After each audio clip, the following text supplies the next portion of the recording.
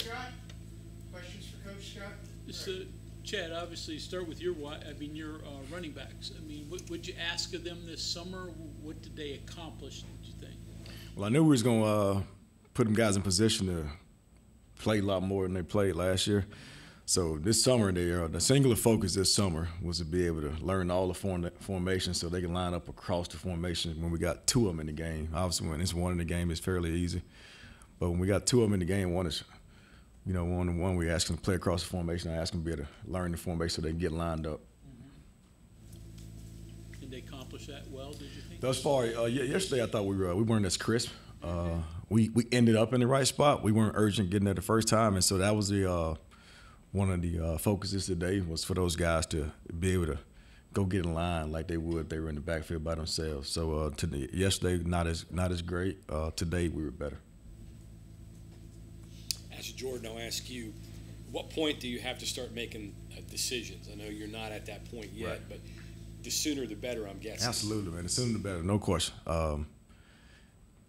I don't want to put a time limit on it, but definitely the sooner the better. I mean, we constantly, emphasize those guys. They're being evaluated absolutely every single day. We're doing a two-spot deal right now, so guys can get reps and they can even prove that they're ready to play, or either now or maybe not early, not so much early on, maybe later, but definitely sooner than later. We got to be able to make a decision and see who can help us right now. What about other positions on the offense? Obviously, you've got quarterback. That's an issue. Yep. What about other areas? When do those things start making, those decisions start happening? Well, we got some young talent. So, in particular, like the slot position, for example, you got a guy Jeremiah Aaron's got some experience, has made some plays, and you got a young talented, freshman Rodney Gallagher had a phenomenal day today. He made some tough, competitive catches. You got a young talented kid in Jaheim White who's shown the ability on spring ball. He's really shown the ability throughout the summer and thus far in his 2 days to be able to flex out and pretty special with the ball in his hands. So. Guys like that, if we're putting those guys in position to see if they can help us right now. That's a position that's a competitive position, even in the running back spot right now. It's a deep group, and they all got unique running styles, and we got to be able to see who can do what and who can do what consistently as well. And then also on the outside receiver, we got some talented guys too that we need to be able to stretch the field. We got some newcomers, got experience, but not a lot of playing experience here. Behind the guys that we had last year, that's departed right now. So. A lot of key positions that we got outside that we need to be able to figure out who can help us and who can play and make some plays. And I guess O-line, you're looking at maybe 6, 7, 8, that type of deal there. Who Yep. are those guys going to be? Absolutely, and that's the biggest thing, the 6, 7, 8. Obviously, from the left tackle to the right tackle. And I told them guys to stay. That's the nucleus of our offensive tackles. Those guys right there. So from that left tackle to right tackle, we solidified. But you're right. To figure out who can be 6th, 7th, and 8th guy for us down the line. You mentioned Jaheim White. Are you playing him more at slot than running back, or?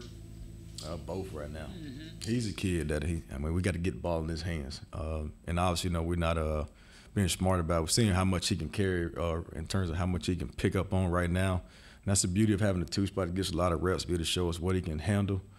And it's good for him. One thing that he can't handle when the ball's in his hands, he's special. So we won't ask a lot of him because he's talented. And obviously, when you got a guy that talented, the worst thing we could do is make him play a whole lot slower than what he is. And he's fast, so we're not going to do that. How's his ball skills? Great ball skills. Okay, so he got great ball skills. That lends the slot maybe a little bit. Mm-hmm. Great ball skills. And like I said, these reps are really beneficial for him.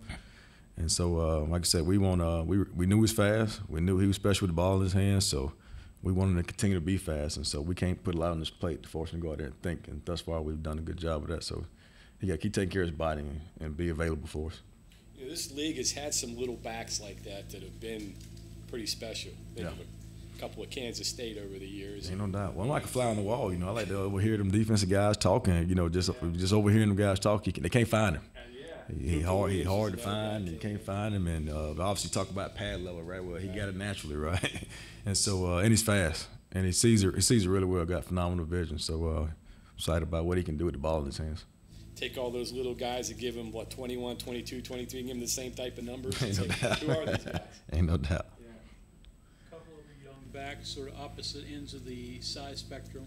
DJ Oliver and then Judah Price. What have you seen from them? Yeah, DJ Oliver, man, he's a load. I tell him and CJ Donaldson, man, that the worst when defensive guys can see the 4 and the 20, which is what DJ Oliver is wearing, they got to make business decisions. You know, and there was some big guys, you know, and with their momentum going forward. You know, I was telling you, I mean, you're an efficient runner naturally, 4 yards, just running north, vertical mentality. And so DJ's looked really good thus far. It's phenomenal because when we first got here, they weren't sure, at least his teammates, what position he played. They know what he is now. He can run the football. He can run the ball. And then Judah's he's done really good thus far as well. I've been pleasantly surprised. Not in terms, he just hadn't been here as long. And he's got some reps, and he's picking up on the offense pretty good. I'm excited about him. He's competitive. Talking about this slot, you mentioned using maybe a bigger guy there. I think you mentioned no mass. What does size get you in this slot? The ability to be able to block on the perimeter big time. You know, obviously play some teams where that that nickel position they call spear and or whatnot is sometimes a thicker body, and you know, having the ability to, you know, be able to put a guy out there like Noah Massey that's, you know, has good size but also has good ball skills as well. You know, doesn't allow us to be one dimensional. He can run routes and catch the ball as well, but also be able to be effective in the run game. But that's huge for us to have a guy like Massey. Talking earlier with Jordan Leslie about correcting mistakes, video and the likes. That's a hard thing to do. I assume. When I was coming up, they just yelled at you and, you know, embarrassed you and showed film to everybody in the world. How do you guys handle it? How do you handle it? Is it an individual thing or? Well, here's the thing. I told his offense coaches this: we got to do a phenomenal job as coaches being clear. You know, we got to provide clarity for those guys, so there's absolutely no gray area, and those guys are confident in what they're being taught to do, and that they can go out there and have the confidence and the courage to be able to take risks and go play football. You know, so we got to do a phenomenal job as coaches being clear in our coaching and our teaching. So those guys, they know exactly what to do.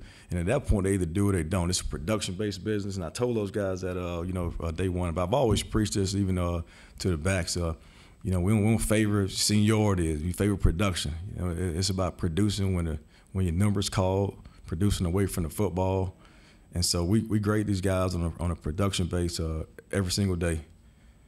And we got to be consistent with that and then tell these guys the truth.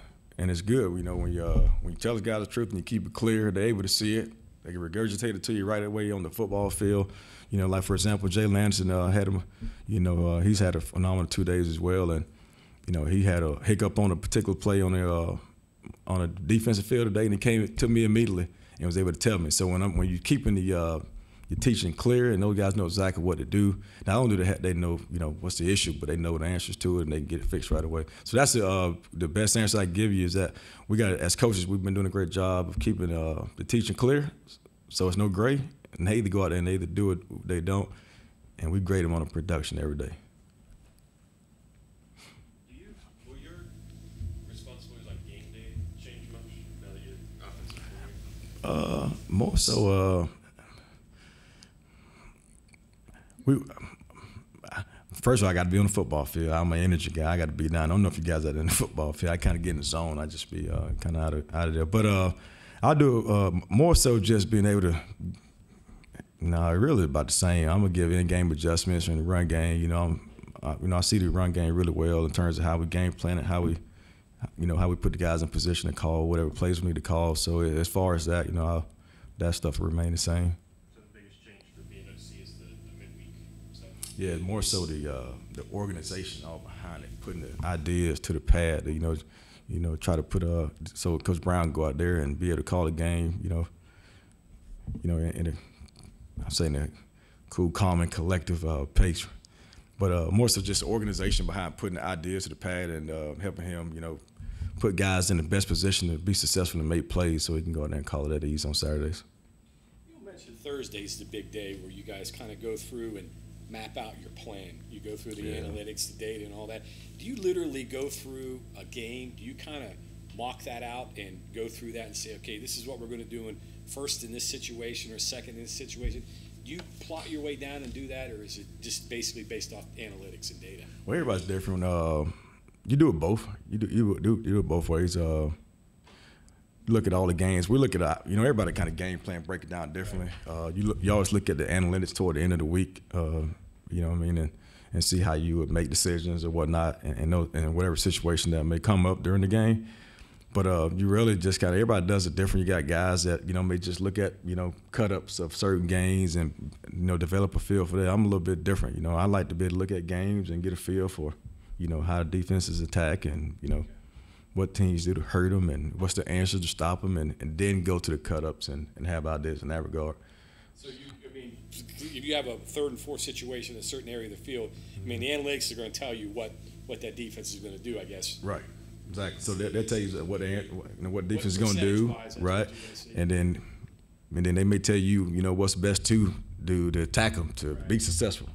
In that particular situation during the game, you got to be able to make a decision whether you listen to analytics or you go with what you saw on film throughout the week, right?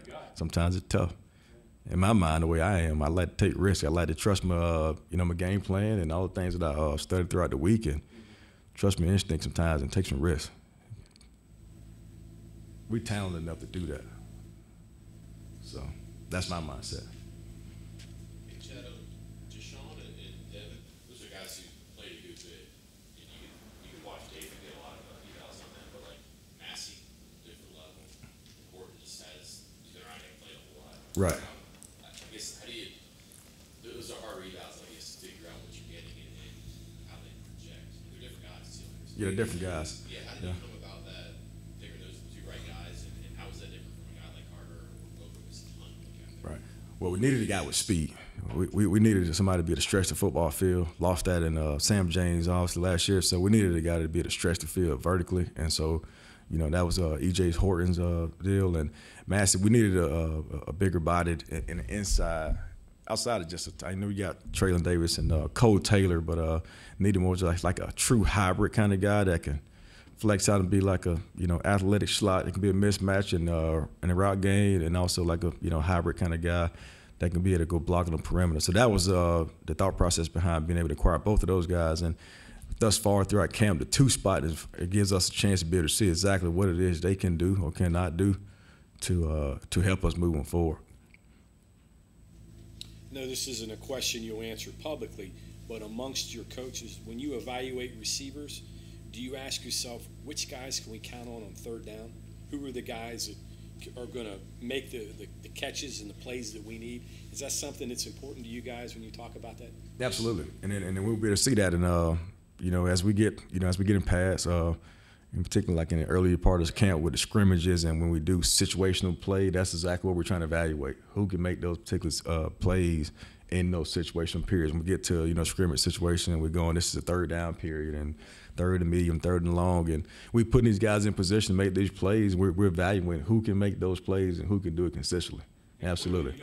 You don't know that right now. You've got such a right. We don't know that right now because we obviously just started, and that's important for the quarterbacks to be able to know that as well. The quarterbacks got to have a level of comfortability, knowing them third and long or whatnot, where they're going with the ball. It's going to be times with the quarterbacks we have that we may call a certain play, but heck, they may just know that this particular receiver is a sure-handed receiver, and I'm gonna take a shot and give my best player a chance to make a play in a situational play, which I absolutely love. I've always been a big advocate in situational play, whether game on the line, in the game, end of the half, those red zone, third and long. It ain't the play, it's the player. We got to put the ball in the hands of the best player, and so when we get into those situations, we're evaluating that, and that's that's just good for us, but also for those quarterbacks as well.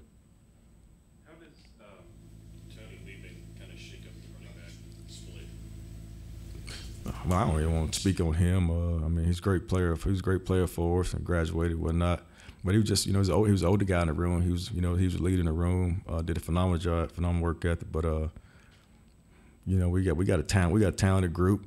We always, every year I tell them guys, we always trying to go out and, recruit a guy to come in and replace him, man. And the unique thing I love about our group, we got a great group. It's a competitive group. We got a guy that goes out and makes a play. Like the other guys, they done soak. They want to go make that same play.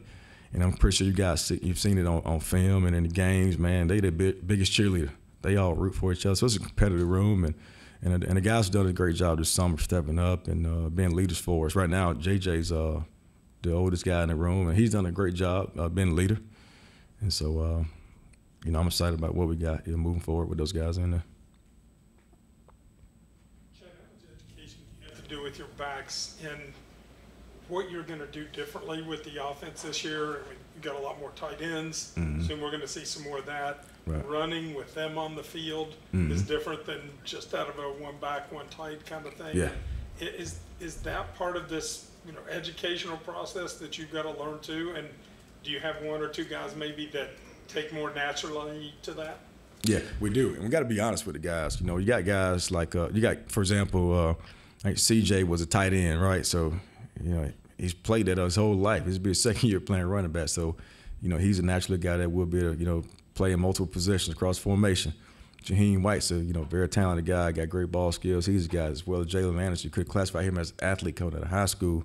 And then those would be the three guys that will, put in position to play across the formation. So, got to spend a lot more time.